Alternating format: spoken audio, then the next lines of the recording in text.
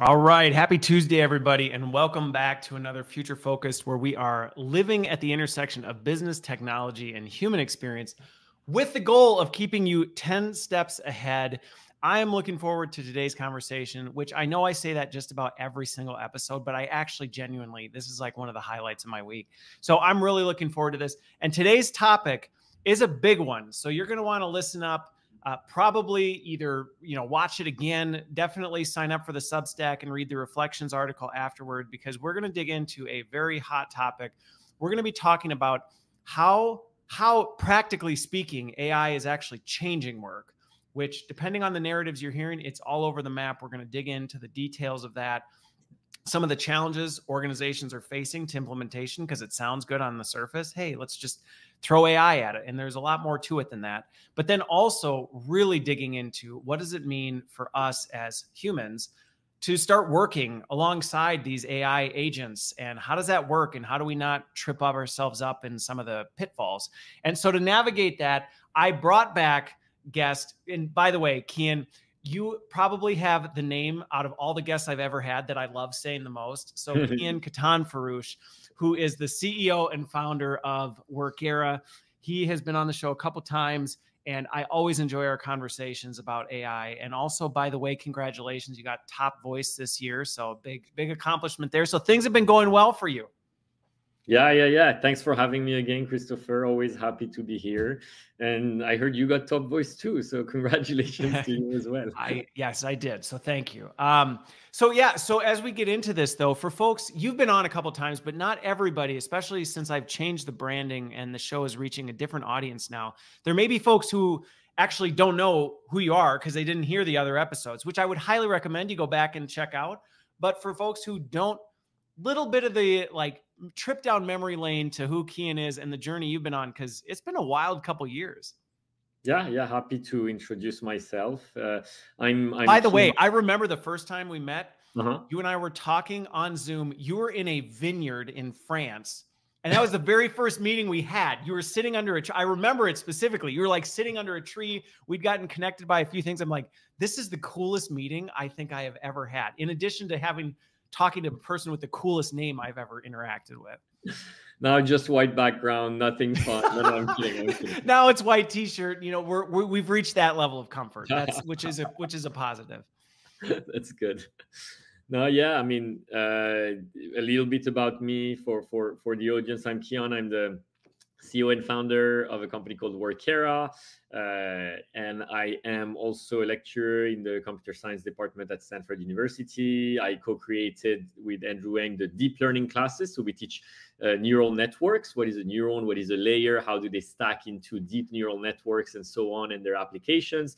And we've been teaching that for roughly the last 7 years. I'm also a founding member of a company launched by Andrew Ng called DeepLearning.ai that was focused on democratizing access to AI education. Those are some of the largest classes on AI out there.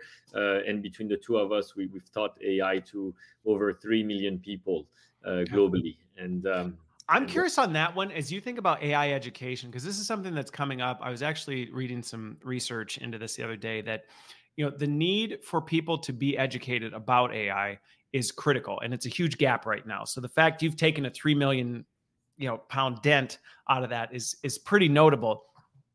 What level do you go into in some of that education? Because I can see where it's one of those, there may be people who are like, do I really need to learn about neural networks and deep learning and all of this? Where do you see the average person's knowledge level needing to be, at least today?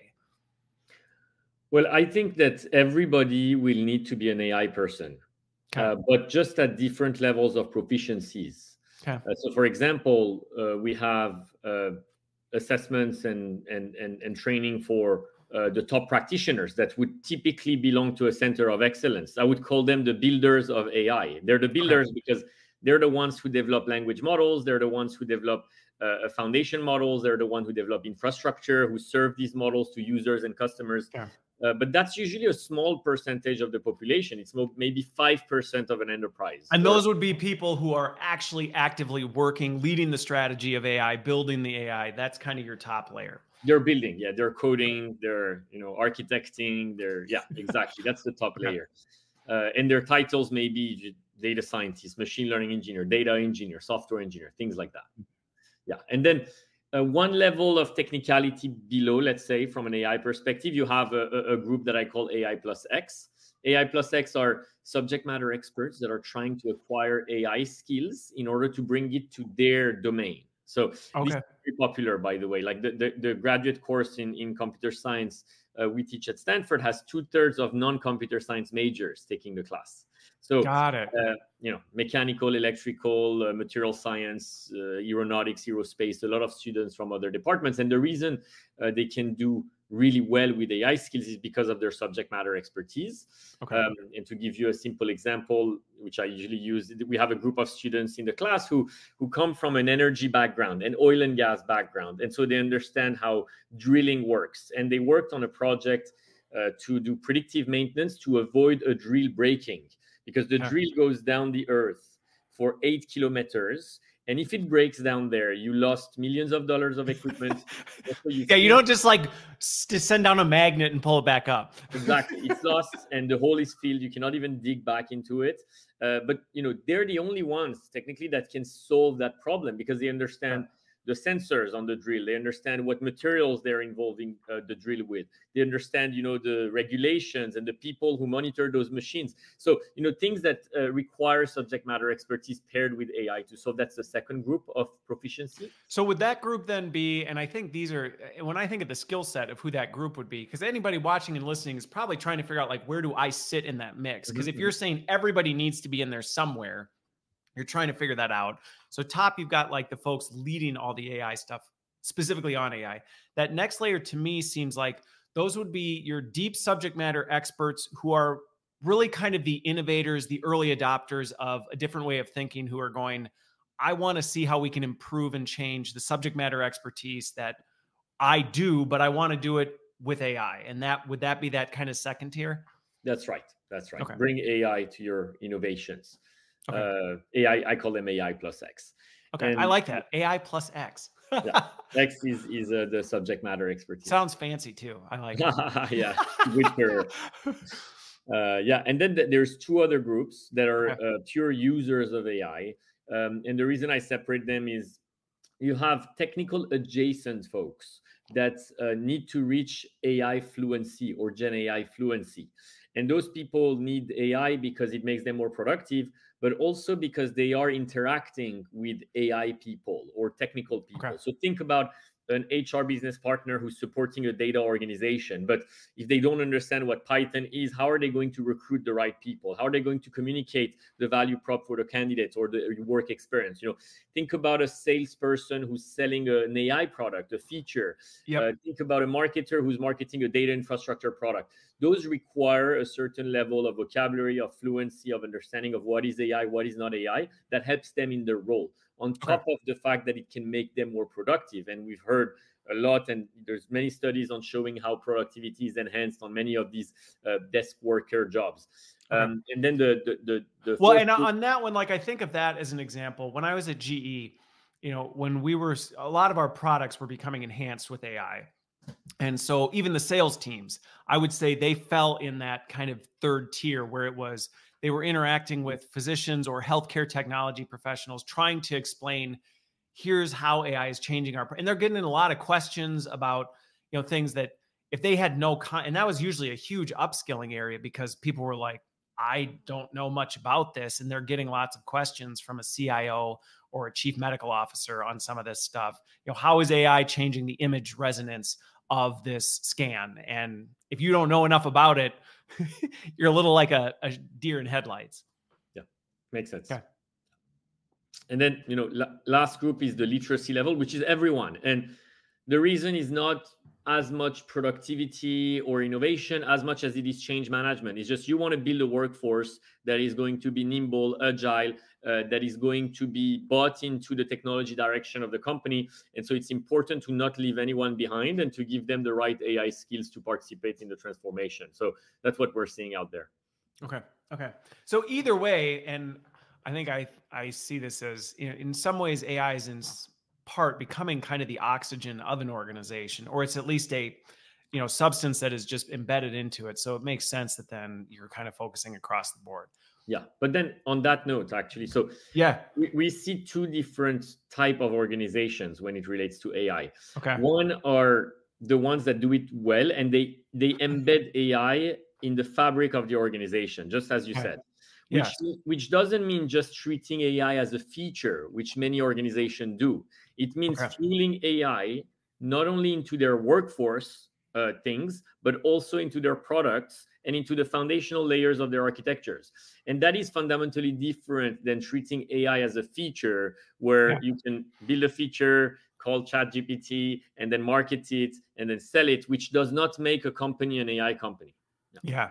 What's interesting about that, because that actually transitions to one of the first points I wanted to talk about, which is how is AI actually changing work.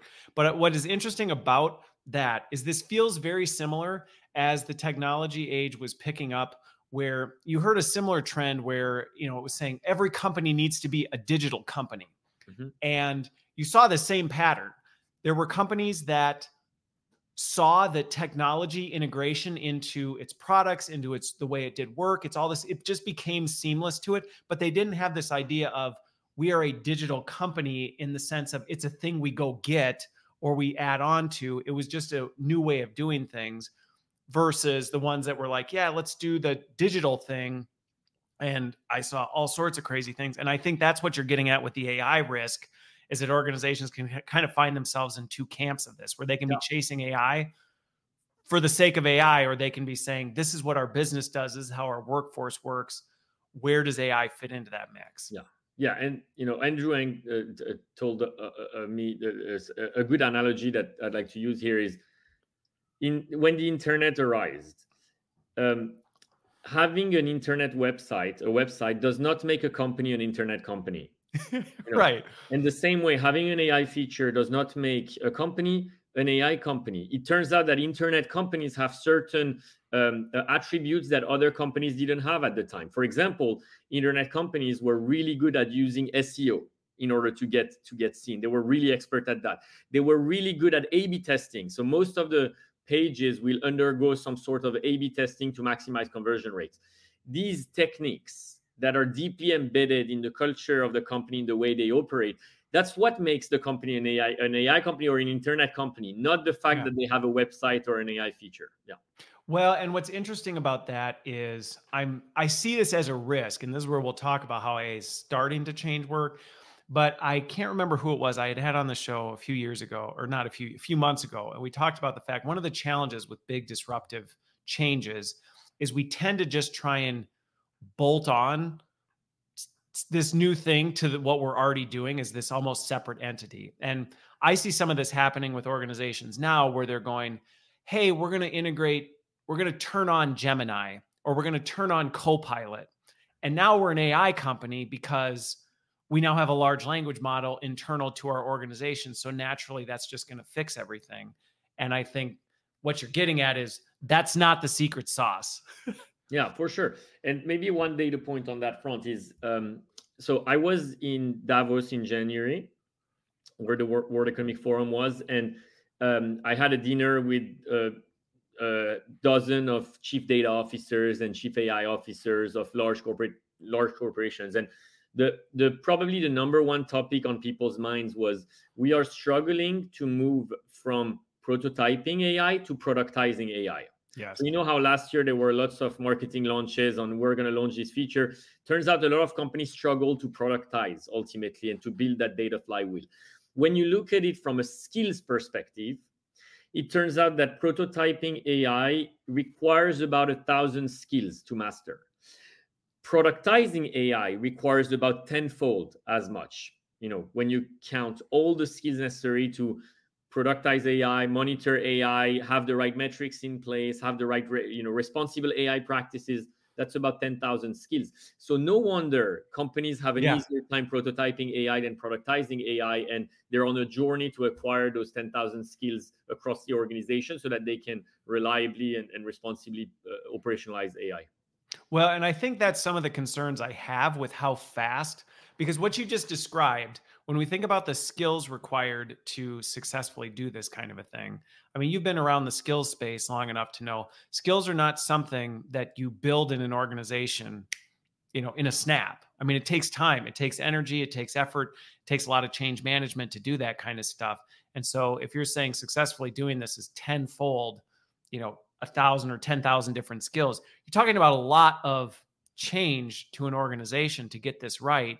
And with as fast as things are moving, it can be easy to go, so how do we just short step some of this stuff? And it doesn't work that way. I mean, there's certain efficiency gains you can get, but my experience has been there's no easy button to do this, no playbook that you just roll out and call it good. Yeah, there is no easy way, but there is a few steps to go through, I would say. The first one is to have a good skills vision.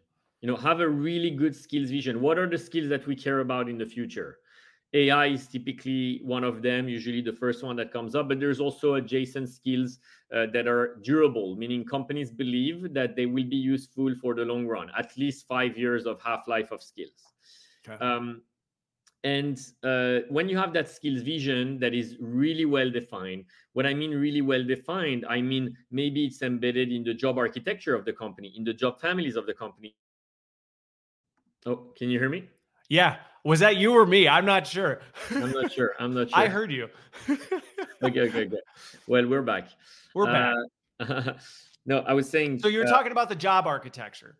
And maybe Yeah. people watching, you let me know. But where I lost you was you were talking about really integrating it even into the job architecture and the roles. That's right. In the job architecture, because you need to set a flag on what are the skills of the future that we're going to care about for our roadmap, for our projects, for our future innovations, and that's going to be an ever-changing document. But you need to set a direction for the company. Yeah. And then the way typically I see that done, and then you can start executing afterwards. And the execution usually starts with, hey, we have a diverse workforce from different backgrounds and different proficiencies. We have to start by assessing people to know what is their baseline. Where are they starting? Because you're not going to find a one-size-fits-all solution to work for something like AI that touches such a broad population. You want to understand the skills of your folks. You want to then put them on the right path and then match them with the relevant projects that align with their skill sets and that are meaningful for the company. And so the way I recommend doing it for the skills vision is 3 levels. The executive level is durable skills. It's like you're an executive, you want to invest in AI fluency, and you define what AI fluency, digital fluency means for you, and you set a certain skills taxonomy against that. That's going to make it to the skills requirement of your employees, but it's not the only thing that will make it. Your managers' levels are more aware of the projects that are on the roadmap. They know the details. They know the ins and outs of this stuff. So they're going to add a set of skills to a requirement for an employee that are more perishable, meaning those skills may not be as durable as long-term, but they are perishable, which is what makes them innovative, because innovation requires perishable skills, right? Yeah. And so the employee will end up getting a skill requirement in the form of a T shape. So you have a horizontal bar of the T representing the breadth of skills that are durable, that they need to have for the future, including AI fluency, AI literacy, Gen AI fluency, things like that. And then the manager would have added the vertical bar of the T that may have required them to know how to sell a data product, or know how to market a data product, or know how to build a certain type of AI algorithm, which is their depth. And on top of that, the employee may be able to self-add certain skills requirement to their own career by saying, this is something I'm passionate about, and this is something I want to invest more in. And that altogether, those 3 levels, executive, manager, employee, makes up for the skill requirement of an employee that they can verify their skills against, and then get access to the right opportunity and the right training. Yeah. And where would you say, I know what my observation has been on this, because what you described makes sense, and it actually fits and pairs nicely with what you described in the different tiers of AI literacy and how that fits into play. Because as you think about the different roles, you can quickly start to see how they start translating over and going, okay, well, based on that taxonomy in an organization, this is the AI literacy levels people are going to need to be at to be effective in the organization. Where do you see organizations at right now? Because I think this is one of the, we talked about how important it is to understand what the skills are for the future. And my observations have been, this is a huge opportunity area for a lot of organizations to not just think about what are we missing today, but what are people going to need to be doing as, like we get to it, as AI agents start coming into things, as we start automating some of this stuff? What is it we want people to be doing in that future state, and what skills are required? My observations have been we've got some real work to do to get there. Yeah. I would tell you where I think companies are from a strategy perspective, and then from an execution perspective. From a strategy perspective, I think about a third of organizations have defined their skills vision. And so they're ready to execute against that skills vision. And it's defined at the top, so CEO level definition. Okay.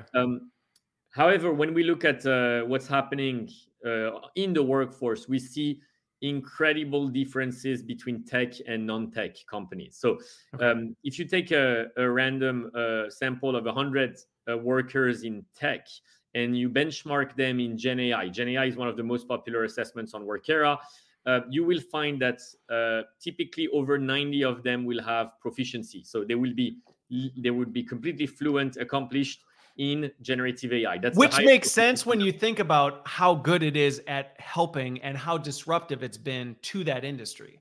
So it makes sense. They've kind of had to adjust. It's kind of like COVID, where COVID hit and everybody had to learn how to work remotely.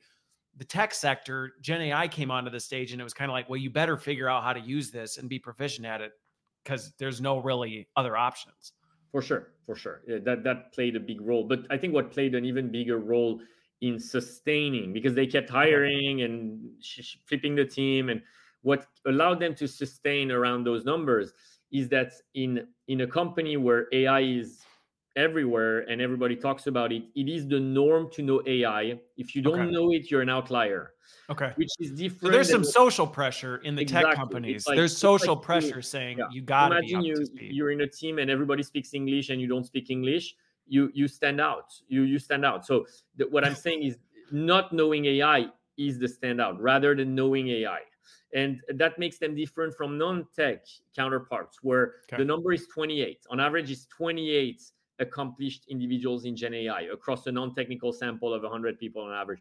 So 28%. I was like 28 in the whole company. That's frightening. No, 28%. So 28 out of 100. Okay. Yeah, 28 out of 100 would compared to 90 though. You said right, 90 in the tech.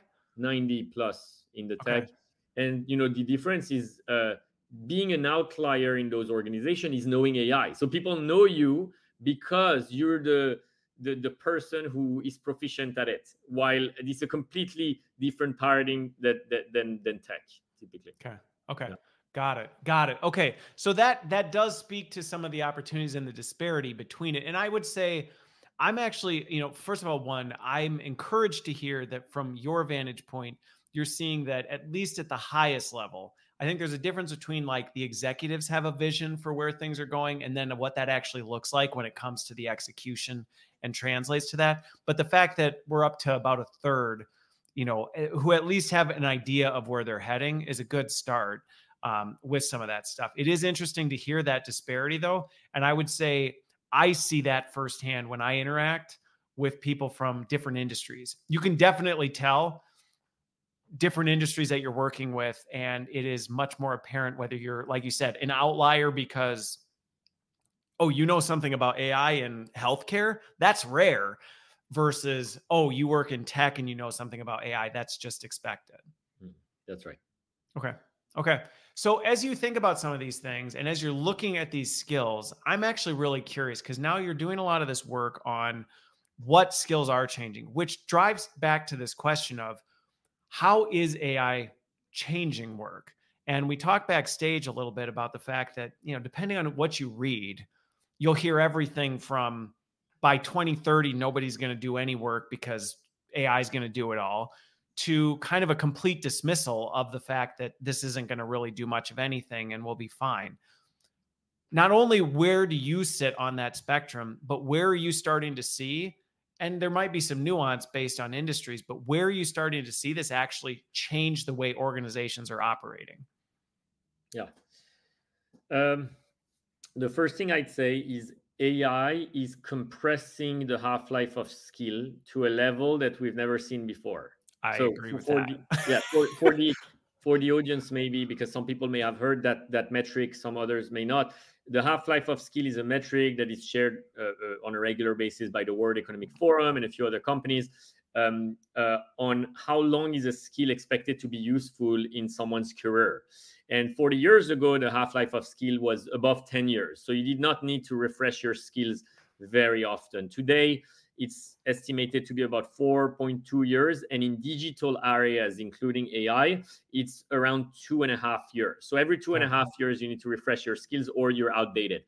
The phenomenon is that because of the technological advancements, including AI, the half-life of skill is being compressed and compressed and compressed, which means that from an organizational perspective, the real trend behind AI is skills-based organization.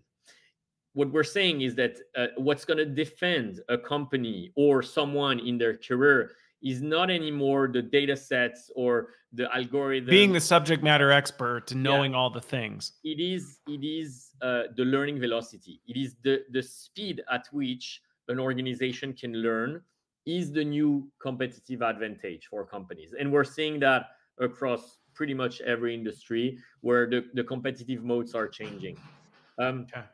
Yeah. So what's funny about that is when I think about the implications of this, to the senior leaders who listen to this, this is a big shift.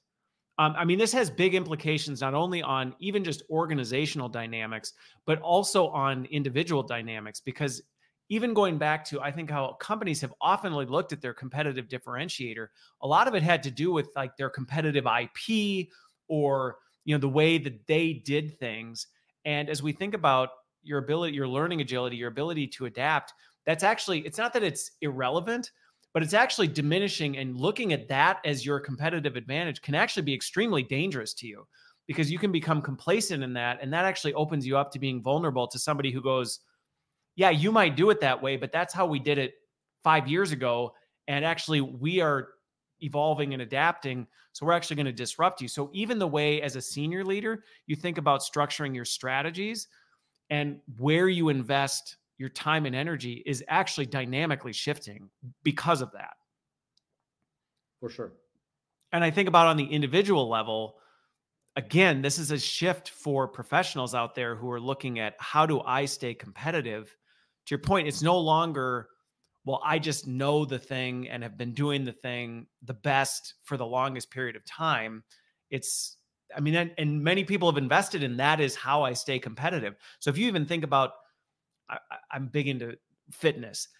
You think about the kind of workout you do to train yourself for an Ironman versus a marathon versus, it's a different dynamic thing when you go, okay, now the way I differentiate and succeed as a professional is the rules have been changing significantly. And I think that's part of a lot of the disruption that we're seeing that have people so unsettled right now. The things they've been doing forever going, well, this used to work. I mean, based on what you just described, it's like, well, that's not going to work anymore. Yeah. I mean, I think to future-proof, as an individual, I think, am I a T-shaped skilled individual? Can I demonstrate that T-shape? Can I verify that I have the durable skills that are going to be useful long-term in my career, the perishable skills that are going to help me in the next year or so? And then on top of that T-shape, do I have high learning velocity?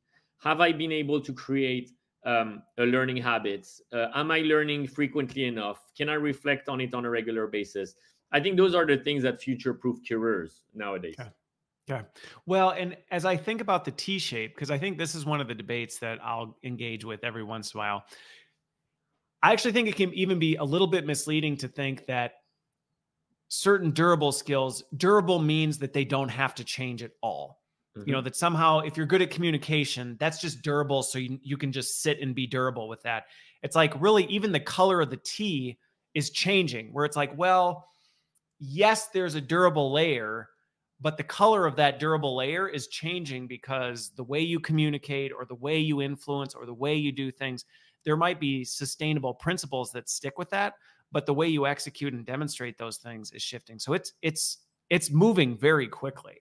Yeah, for sure. I mean, communication is a great one. Like you've seen since the launch of GPT-3, there's been a new expectation for business executives, those who are giving talks on a quarterly basis or doing earning calls. Like the new expectation is that the the executive has a new communication style that involves an understanding of AI, that has a new level of mindful communication. So even the role of an executive, which you could say relies on really durable skills that are allowing them to communicate effectively, storytell, set a strategy, those are changing as well.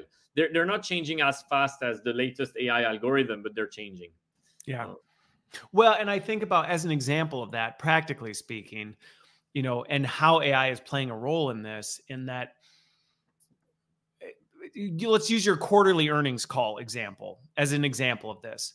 You know, in the past, the role was you just needed kind of that senior most person to deliver that information and, you know, give people that from the senior most person. But the reality is, like, an AI agent could actually just deliver the message now and probably deliver it more effectively, more accurately, type of a thing, if it's just going point by point, versus the role is shifting now to, you know, how are you telling the stories? How are you building trust? How are you addressing some of the concerns that you know are happening, which is on a more dynamic level that in some ways humanizing it, where before that wasn't necessarily as important because that wasn't the purpose. Where now, if people just want the facts on what your quarterly earnings report is, they're just going to ask GPT-4o, you know, give me the breakdown of what so-and-so's quarterly earnings report is. What are the details of this and that? And so it actually is, even within those things, dynamically shifting, which is unsettling, I think, for a lot of people who have been doing what they've been doing for a relatively long period of time.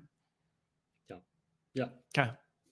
So we talked about some of these challenges that are coming and how, so with this, I'm actually just curious, just to off the cuff, based on how deep you are in some of this AI stuff, what's your take on the impact to jobs of the future? You know, how do you see AI coming into this? Because that's one of the big questions that's on a lot of people's minds right now.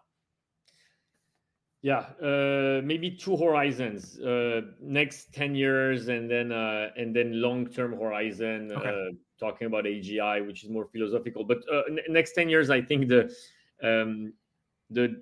what I look at is productivity enhancements. What is the productivity enhancements we're seeing in the workforce right now? Because productivity enhancements turn into different levels of job demands in the future. So if a job turns out is 2x productive thanks to AI, then you can expect that the demand for that job in the future will decrease. So it's an early indicator, if that makes sense. Okay. And then when we look at jobs, we break them down into tasks, because that's where you can see the productivity improvements. And when we look at tasks, we see three levels of productivity enhancement: the 1 to 2x level, which is, you know, incremental gain; the 2 to 10x, which is augmentation, meaning the task is likely to be a collaboration between a human and an AI. And then beyond 10x is fully delegated to a computer or AI system. It is automation. And so when you look at a job and you analyze the 55 tasks that it has, and you see that a significant portion of it is automated, that job is probably going away. And that's probably about a third of the jobs, according to data from OECD and OpenAI. It's probably a third of the jobs that are likely gone in the next 5 to 10 years. And then you have another third which are merged or redefined, because they have some portion of it that have productivity enhancements at the task level, and some portion of the job that is not changed that much. And then that's probably another third. And the last third is jobs that are relatively unchanged. They're not going to change as much. They're going to see incremental gain. But all in all, we're also seeing more job creations. And I am really bullish on job creation. I think there's going to be plenty of jobs to be taken in the coming years. I think regulations will be one of the main drivers of jobs. The same way in the past, GDPR in Europe has driven an estimated 500,000 jobs.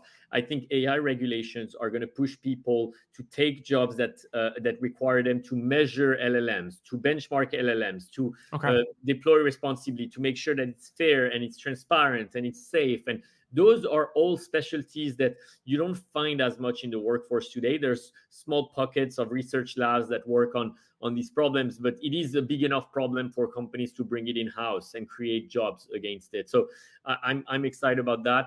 And then longer term, if you think about, what do we do if AGI is here? And my view is there's probably two scenarios that are going to complement each other. Okay. One is we may actually move toward an experience economy where people live for the experience and they like to experience new things. And so there's a huge emphasis on how you experience life. And AI is doing a lot of the hard work around to make progress happen. The second attribute is probably maybe we will all become researchers. And what I mean by that is I use a circle analogy where imagine that all the content in the world, everything we've produced, text, video, images, blah, blah, blah, is contained in a circle. In the middle of the circle, you have things like a math course in English, and you also have a book in Japanese.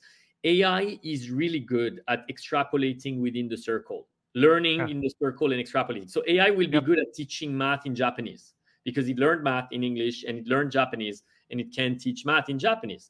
What AI is not going to be as good is to grow the circle, to be working at the frontier of the circle, where I think there's an opportunity for actually us to innovate. And I would love to see a workforce where AI can take care of a lot of what's inside the circle and people can focus on the frontier. And that's why I say maybe everybody will be a researcher. The frontier is like quantum physics, is like chemistry, it's like AI and cloud and cybersecurity. These things are on the circle. And I think we should put as much effort as possible on making sure people can grow the circle. Yeah. Okay. So I have some similar views. What's interesting, I'll hit on this one first, is I like your point about the circle. And I use an analogy of a box, but I think it's one of those, AI gets really good at doing what's within the box or the circle. And I think we're just going to see more and more of that diminish. The value of a person doing it is just not going to be there. I think there will always be that portion that is, because I even think back to certain things today that it's cheaper to go buy furniture from IKEA, but people still want to go to the custom handmade furniture store of the guy or girl who's specialized in handcrafting. And you're like, why? I think it goes back to that experiential piece. People want something that they feel matters or whatever. And so I think there's, even within that circle, there's always going to be that portion of things that it's like, well, it's going to exist because it's just how people are and they're going to want that. But I think being competitive in that circle is going to become harder and harder and harder. You're really going to have to be able to differentiate or find your competitive edge or figure out what unique nuance you bring to it. And so kind of the idea that, well, I'll just keep doing what I'm doing and people will love it. I think that's going to be a hard message for some people who go, well, but I just thought I was the best at that thing. And it's like, well, no, you weren't. You weren't.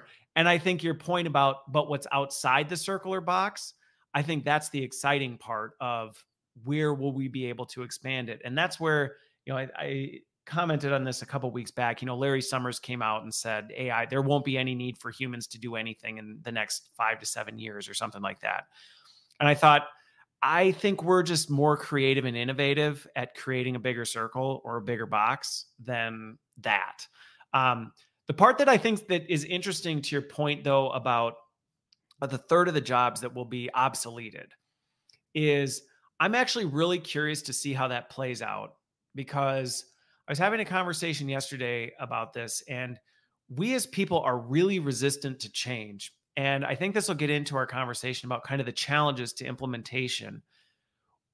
How well these things get adopted is largely dependent on people's adoption and acceptance of some of this stuff.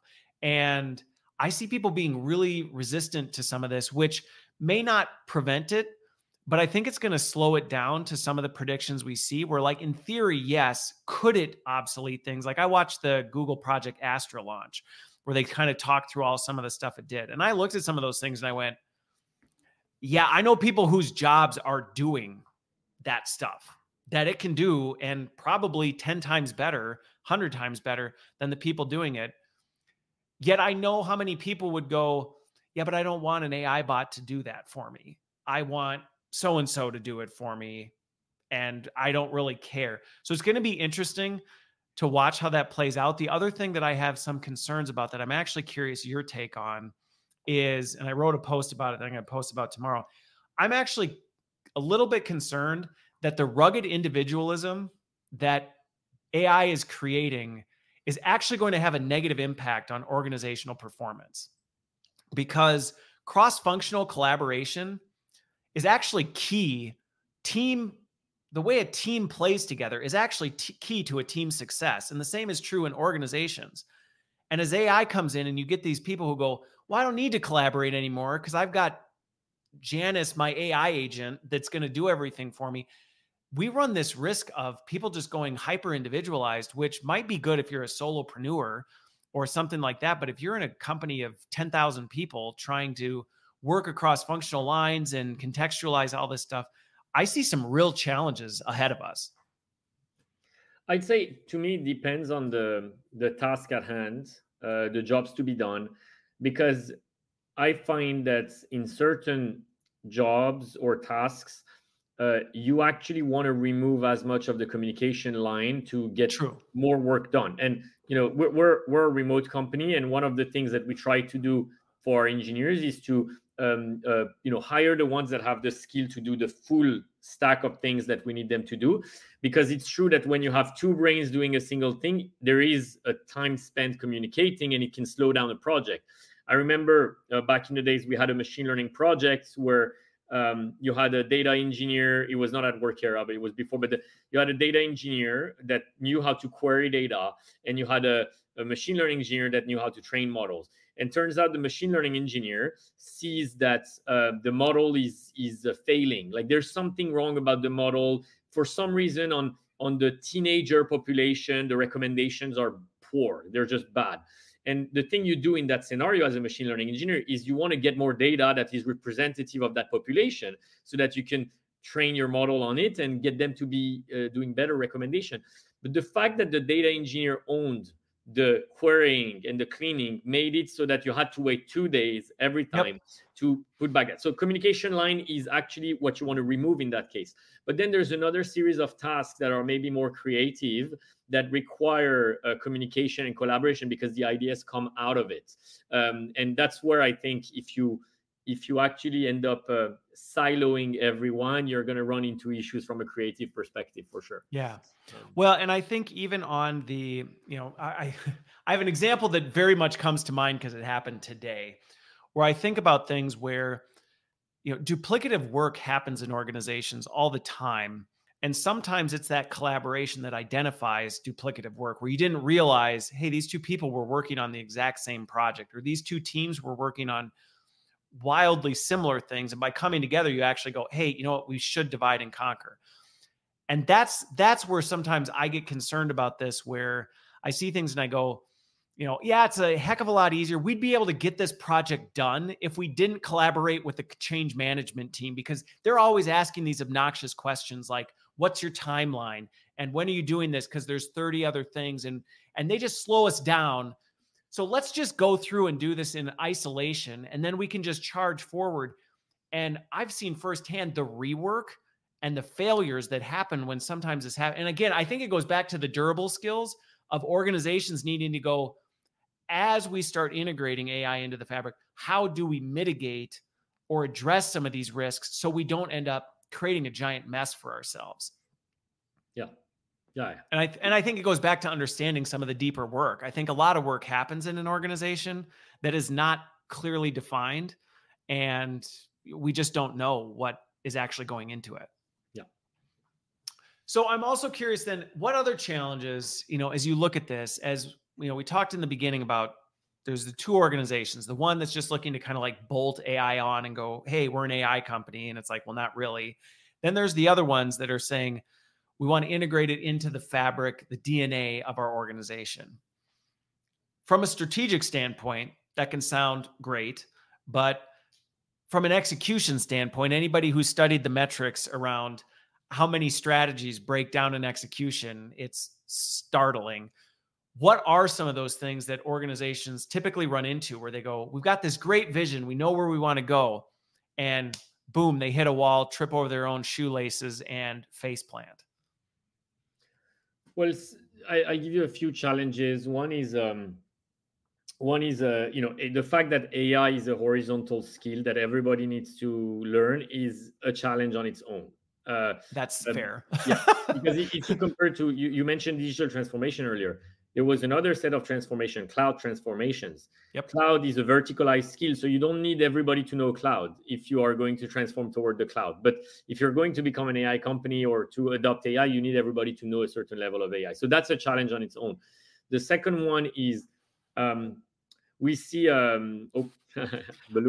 Don't worry about it. I love the AI, the AR reactions coming from that. We'll use them. That's how you'll know that we're having a great conversation, because I'll throw some into the mix and we'll just let people know what's happening. I like it. What was I saying? Oh yeah. So sometimes leaders are going to have a really good vision for skills and a strategy, but they're not going to have the right level of communication or create the right level of trust within their organization. So for one example is leaders pretending they know AI when they actually don't know, and you end up with a lot of people in the workforce pretending as well, because people tend to do what the leader is going to do. So if they're pretending, why are you not pretending? On the other hand, you have leaders that are part of the transformation. So, on Workera, they would take a skill assessment and say, here is my baseline, and this is my goal for the end of the year, and we're all in this together, and this is what I'm going to do. These are the trainings that I'm going to do on Coursera or Udemy or another provider. And that makes it real for the workforce, which in turn is going to mimic that behavior of learning. And so that's one of the pitfalls we're seeing. We call that, and that's from one of my friends who calls it dangerous amateurs. Is if you pretend, you're going to end up with a workforce of dangerous amateurs. I mean, it's kind of like an AI imposter syndrome, which is happening all over the map right now, where there's a little bit of like, I can say the lingo because I've read enough articles or seen enough social media posts, but I don't actually really understand what I'm talking about. Yeah, for sure. Okay. Yeah, and the other thing is, well, you have to create a safe space, because people are going to be worried, AI is going to take our job or not. If you actually invest in learning for your team, you're sending a different message. You're saying, we're going to invest in you and you're part of our future, and we're going to make sure you have these latest technologies in your skill set. The good thing is people are genuinely excited to learn AI. Like, a lot of people report, we want to learn AI, which is different than other things. Like, people are not that excited to learn many things, as you know. but AI is an exciting one. So that's yeah, it is. I will say the enthusiasm around it. And I think, again, there is, at least from a societal change, recognition that this is, like it or not, going to be extremely disruptive. And it's you either get to participate in the change or it's going to happen to you. So whether it's necessarily always a positive excitement, there is an energy behind it that I think does add to, the people's willingness to at least say, I want to learn more about it. Yeah. And they see the concrete application on their job as well. And I think that's important. Another pitfall maybe I mentioned is companies usually look to start with an AI project that is high stake. So they look for, hey, what is the thing that will completely change our company and that we need to get right? and I think that's problematic, because those things are usually hard and they may take years before you start seeing any return. So on the other hand, I recommend starting with not a low stake, high visibility project. So I'll give you an example. Andrew Ng, when he was at Google Brain, he's the founding lead of Google Brain. One of the projects that they worked on was recognizing cats in YouTube videos. And I don't know if you remember that project, where it came out in the early 2010s that Google had found billions of cats on YouTube automatically. Yeah. And so the thing is, it's not a high stake application, because if you don't find a cat, if it doesn't work, you're gonna die. Nobody's gonna die if you don't find a cat. But it is high visibility because people love cats. And on top of that, this was actually one of the projects that accelerated the adoption of neural networks across many other projects at Google's. And because people knew it was neural networks that found those cats, but the project was low stake enough to move fast, have limited roadblocks, and then have a significant contribution to the transformation of the company. What I love about that last one, you're actually one of the first people I've heard. So I've heard people talk about, don't go for the big kahuna right out of the gate. And I think there's some just traditional wisdom in that, bet all your chips on the roulette wheel. Just, it's not a good idea. Chances are it's going to blow up and the odds are not in your favor. But what I like about what you added to that is actually really unique is you talked about the adjacent uniqueness of that. So finding cats is highly visible, going to get you a lot of attention, low risk, but actually has tons and tons of implications once you prove it out. Because again, anybody in that space would know, well, this image recognition has massive implications, but let's not do it on image recognition that is potentially going to get us into regulatory waters, or we're going to end up caught in all sorts of red tape and bureaucracy type of a thing. Nobody's going to stop a project that says, hey, we're trying to find out if we can pick out cats in YouTube videos. People go, yeah, fine, whatever, go ahead, go for it. But behind the scenes, if we can crack this, we can then translate this to massive other things. And I actually think that's really sage advice to people who are trying to figure this out is think about the problem you're trying to solve and then find an adjacent lower risk version of that problem that you can go, we can tackle this. And if we fail, we fail and nobody gets hurt in the process. But if we win, it doesn't take us much to shift that from this to this. Yeah, that's right. Okay. And I also like that you hit on some of the other pieces that I think are just really important to thinking about the fact that, there are a lot of challenges just when it comes to the human side of this and, the trust in the organization. I mean, the number of people I know who some of their hesitation about AI is just, am I training my replacement? And in some ways it's like, well, yes, you are, but it's your replacement so that you can move on to do something else. I think back to like leadership skills where you go, well, you kind of want to train your replacement so you can get a promotion and move on to another job. That's not necessarily a bad thing unless you're viewing it as where I am today is the only place I ever want to be. And so I'm just going to try and guard that domain. Yeah. Okay. Last kind of point on some of these things, as you think about agents, and for folks who maybe we can do a little bit of an explanation on what AI agents are, because I'm seeing a really rising boom in agents. Microsoft just came out on them. Google has done stuff with this, and I see them kind of rising with this. So one, when you describe to people what AI agents are, for people who may not be as familiar with this, what are they? And then how do you see those starting to play a role? Because to me, I see them becoming really integrated into our work. Yeah. So the way I would explain how I think about an agent is first, when you go to ChatGPT and you ask a question and you get an answer, that is a single turn that you're going through. So you're asking something, you're getting something out. What agents now are doing is that they are able to make a sequence of sound decisions that will take them to an outcome that you have defined for it. So, instead of asking a question and getting an answer, you may set a goal for the agent. The popular ones are in gaming. You would ask it to win a chess game. And it turns out that to win a chess game, you need to be highly nimble and make a sequence of decisions that lead you to win. Well, that's what agents are good at. And so the first type of agents that really were popularized by DeepMind and the likes that were working on a technology called reinforcement learning were the ones that were making these long-term decisions and planning so that they can get to the outcome you want. Now, if you look at most agents that are built by the startup community today, they're already pretty good at making decisions in 5 steps, maybe sometimes even more.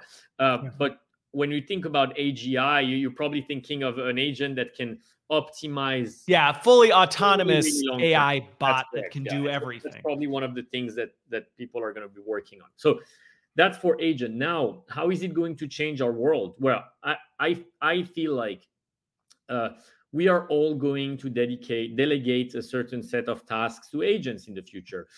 In our space specifically, we're looking at how can we help managers become better talent managers.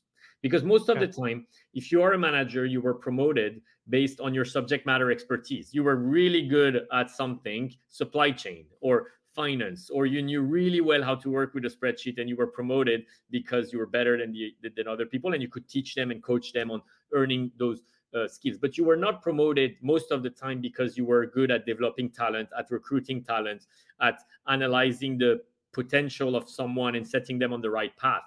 And so the opportunity here for managers is to have a set of agents that are expert at these things. An agent that can help you verify the skills of your people just as good as a psychometrician would do it. So the science of measurement. An agent that can help you recruit folks. An agent that can help you be a learning scientist. And that is how a manager can become a better talent manager. Now, this same analogy can be applied to many other fields where you will find yourself having access to agents that can take some of your daily tasks and that can allow you to focus on, higher order work, if you will. Yeah. Okay.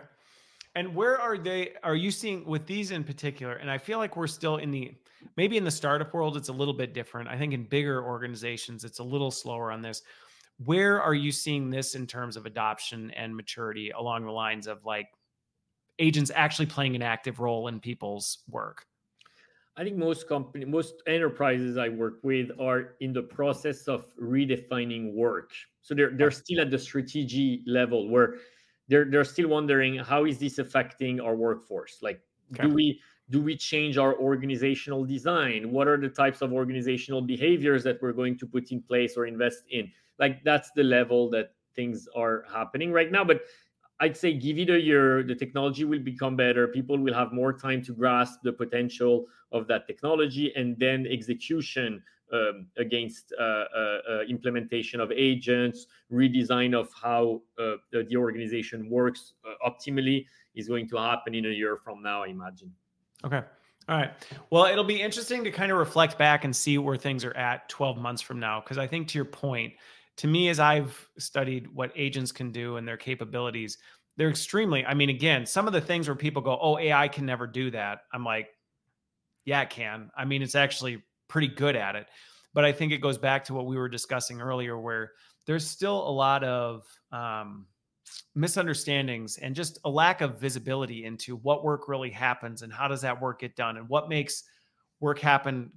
And we would define that as good work versus when this happens, it's not good work, so that you can then define like, where does an agent make sense to play in so that it actually is contributing to things. And I think some companies are jumping in head first and are learning some hard lessons along the way. But I think it'll be interesting to see 12 months from now.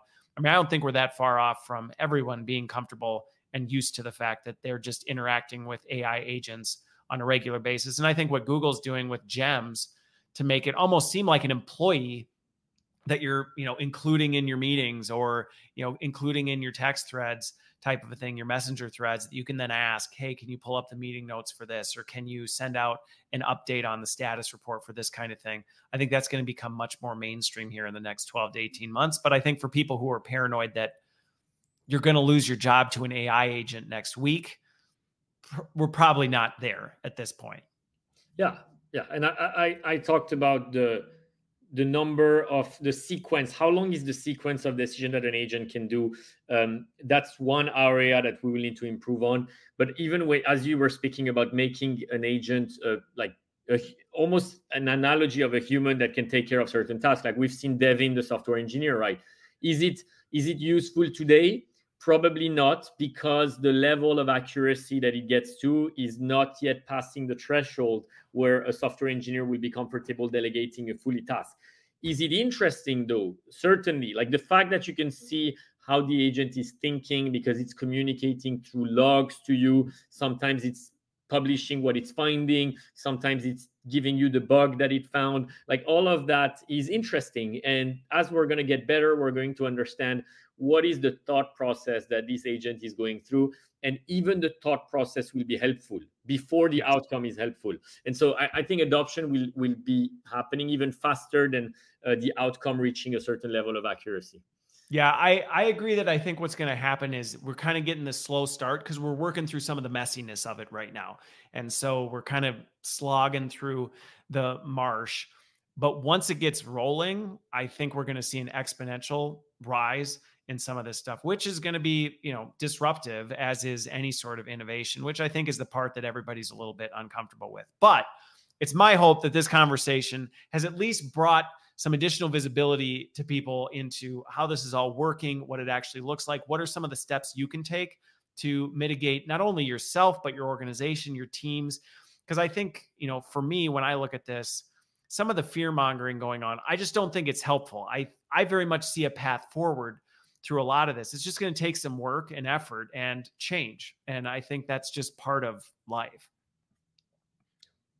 Awesome. Well, Kian, I have really enjoyed our conversation, as I always do. So thank you so much for making the time today.